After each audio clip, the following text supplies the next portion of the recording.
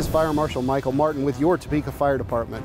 Halloween's just around the corner and we want to make sure all our little ghosts and goblins are safe.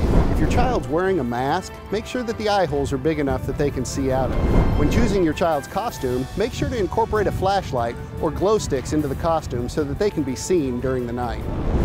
If you're going to decorate, especially using homemade decorations, keep them away from any heat source. When you place your jack-o'-lantern, consider using a battery-operated candle in place of an open flame. And as always, your children or you may be going to a Halloween party this year. Make sure to practice safe escape and look for your 2 ways out. To get more information about this or other safety information, follow us on Twitter at Topeka Fire.